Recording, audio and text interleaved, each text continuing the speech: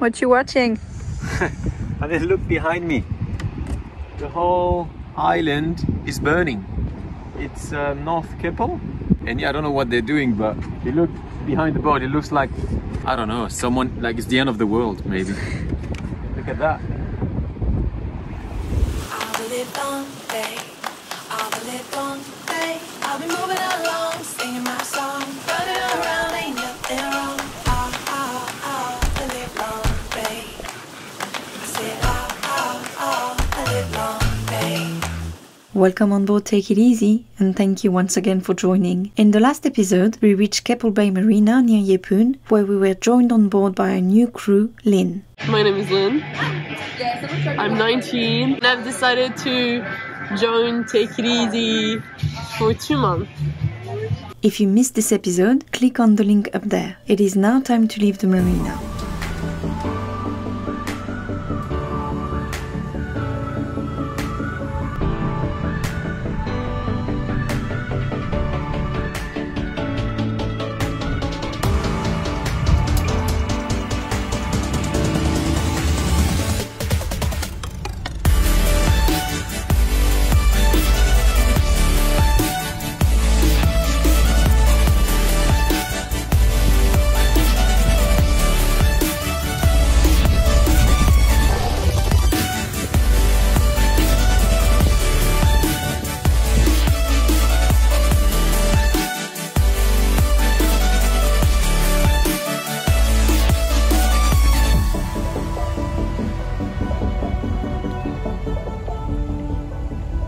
Unfortunately, we still can't go very far because the wind is still blowing like crazy. So we're heading back to Great Keppel Island. The plan is unchanged. We are waiting for a good weather window to go to the outer reef in the Swains. But after a few days and a call from our friends on Salkey, we decided to change anchorage and go check North Keppel Island, which offers equally good protection and a new land for us to discover. This island is also named Konomi and was one of the main islands occupied by the indigenous Wupabura people. Konomi is considered the spiritual motherland and has some of the most culturally significant sites in the Great Barrier Reef. Unfortunately, we didn't get to explore because of the planned bushfire on the island. What you watching? And then look behind me. The whole island is burning. It's North Keppel. And yeah, I don't know what they're doing, but if you look behind the boat, it looks like, I don't know, someone, like it's the end of the world, maybe. Look at that. Any danger for us? No, it's just the wind was blowing this afternoon in our direction, so the whole boat is covered into this weird grey stuff, so I don't know. Not good, we're gonna have to clean everything again. But yeah, if you look on the window, maybe you can see it on the camera. All this grey stuff everywhere. So yeah, gonna have to clean everything, and yeah, we'll do that tomorrow. Once again, we seem not to be here at the right time, but that's no excuse not to enjoy a nice walk on the beach with our friends and their amazing pet.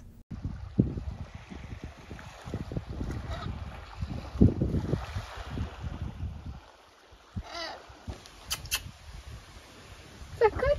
You're blushing. Stop chewing. Stop chewing. Hey? Look. Gee. Look.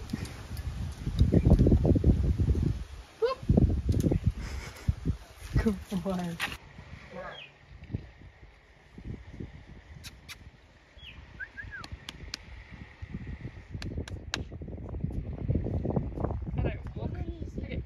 The fires were mostly starting in the late afternoon and during the night. It would start small and then intensify so much we almost thought it had gone out of control. If you are wondering like we were, the purpose of these burns, which are done during low-risk periods, is to reduce ground fuel such as dead wood and leaf litter to lessen the impact of potential bushfires. However, with the wind blowing in our direction, apprehension began to creep in. The concern stemmed from the possibility of tiny burning particles landing on our wooden boat. You see, the substantial amount of fuel that we carry at the back has the potential of turning us into a floating bomb. So we decided to play it safe and relocated a few hundred meters away.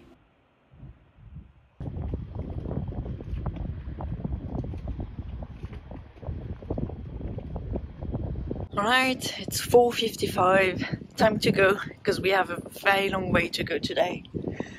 Luckily, it's full moon, so we can see a little bit. I mean, see quite well, if I'm being honest.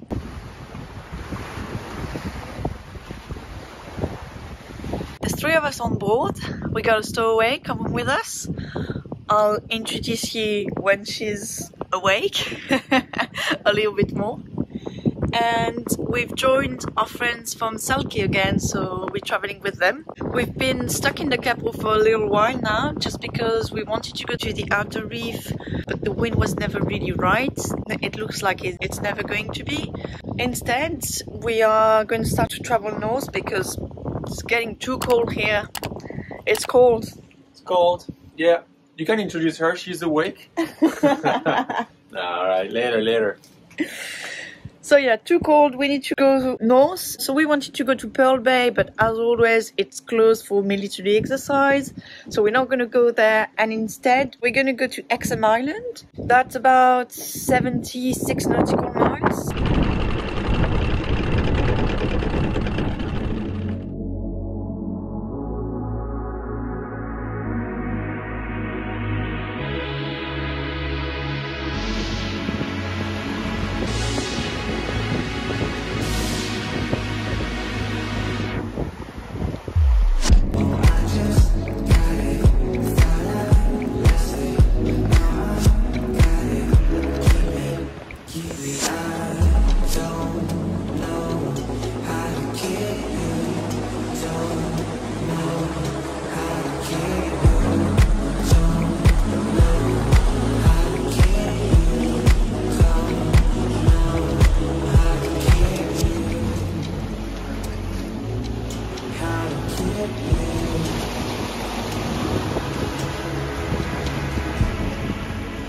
Following a brief stop in Hexham Island, we made the decision to embark on a journey to the Percy group. It would serve as a pleasant waiting spot, situated in close proximity to the outer reef, more specifically the northern region of the Swains. The Percy group includes 2 major islands, Middle and South Percy, alongside 9 smaller islands, conveniently located about halfway between the mainland and the reef. Our initial destination will be the striking South Percy Island.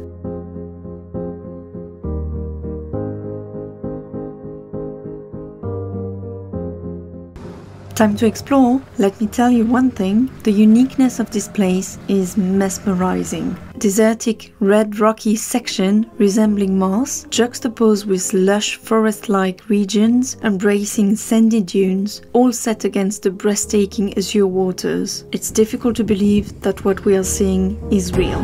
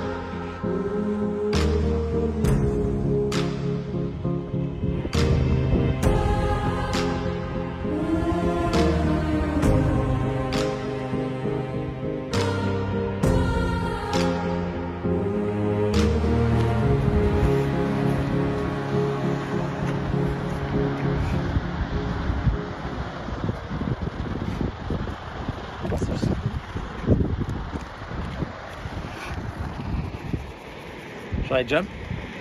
Go ahead, jump. My stomach is doing some weird stuff in there. But it's beautiful. We just come here in summer one. You wanna come closer? No. Come you can closer. Go. You come. can go. Come. No. Come. No. No.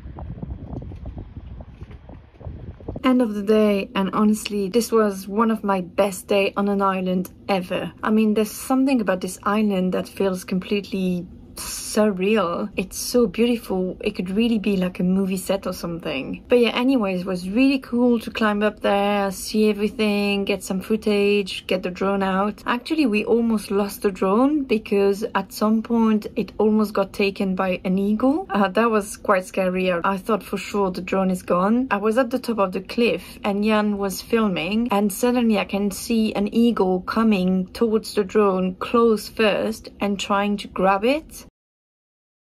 I know he touched it because we can see on the camera the image is moving because it's been touched. Maybe the propellers hurt him or he got scared or something, but he let go. So thank God the drone is okay. But yeah, I thought it was the end of it. Another drone down. Today was really cool. Tomorrow we're going to try to go in the water. We're not expecting anything fabulous, to be honest, because we are too close to shore and usually it's not that pretty in the water. But what we are hoping for is to catch a fish, or even better, a crayfish. Around here we feel like it's the sort of areas where crayfish would live because there's a lot of holes in the rock and stuff like this, which are perfect habitat for crayfish. We're gonna try poke our hands into holes down there and see what we can find. As anticipated, there was nothing exceptional to behold beneath the water's surface, especially for reef enthusiasts like us. The visibility was severely compromised and the coral was neither abundant nor vibrant in colors, but the fish life was decent, which prompted us to prolong our stay and commence our quest. We dedicated considerable time to searching for crayfish, but alas, luck didn't smile upon us. Yet, as I resurfaced after peeking under a rock, Jan emerged with a triumphant catch. Finally a reward for our endeavors.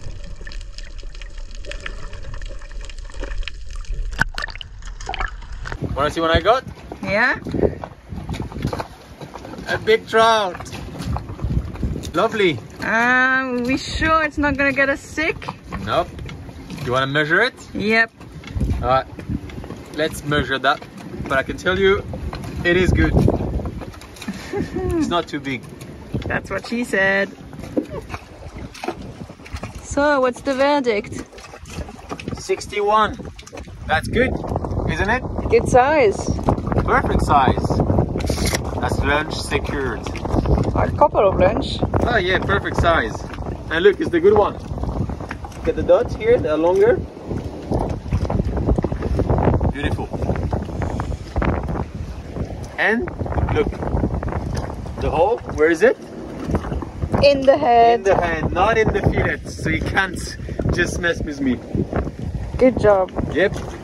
Just as a reminder, the reason I am asking that question is because I am afraid of ciguatera. Ciguatera is a kind of food poisoning that occurs as a result of consuming predatory fish carrying a specific toxin. This toxin is initially found on seaweed, coral and algae, which is then consumed by small fish. In turn, these small fish are eaten by larger fish. When consuming a larger predatory fish, there is an increased likelihood of ingesting the toxin accumulating from the consumption of an abundance of small fish. So the rule for coral trout is anything greater than 75 centimeters has to be tested first, meaning someone has to try a tiny piece and wait for 24 hours to ensure no symptoms. Since it marked Lynn's inaugural fish catching experience with us, there was an opportunity for us to demonstrate the art of filleting. She did a very good job on her first one. Let's hope it is the first of many. To see that, join us in our upcoming adventure as we seek shelter in the very famous Middle Percy Island. If you liked the video, make sure to drop us a like and consider subscribing. See you next time. Bye!